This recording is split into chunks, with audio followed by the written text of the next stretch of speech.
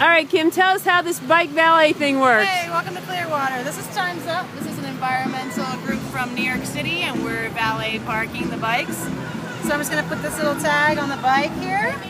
You got a number, you're 96. So I got one with your name on it, and then one for you with your number. And this one's in case you lose your ticket, so you can come and tell us your name, and we'll have an extra ticket for you just in case you lose this one. This is for you. Cool. Thanks. How many people you think used this today? We have maybe over 100, maybe like 110 bikes. Cool, cool. Today, yeah. That's a huge impact. Yeah. Thank you. I'm excited about it.